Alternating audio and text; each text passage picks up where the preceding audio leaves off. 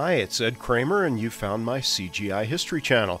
In 1974, Dr. Alexander Schur began to assemble a pretty remarkable team of pioneers for his computer graphics lab at the New York Institute of Technology, which was located in a series of apparently beautiful estates in the wooded hills of Old Westbury, New York.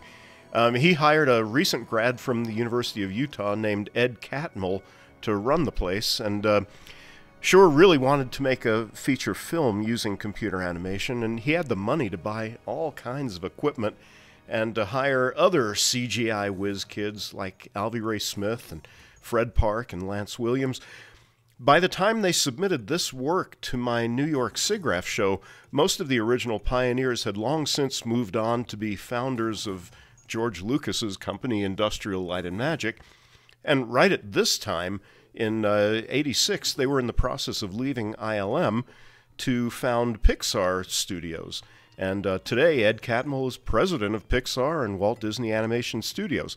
But I think this tape represents some of the last work to be created at NYIT's Computer Graphics Lab. More from NYIT next week. See you then.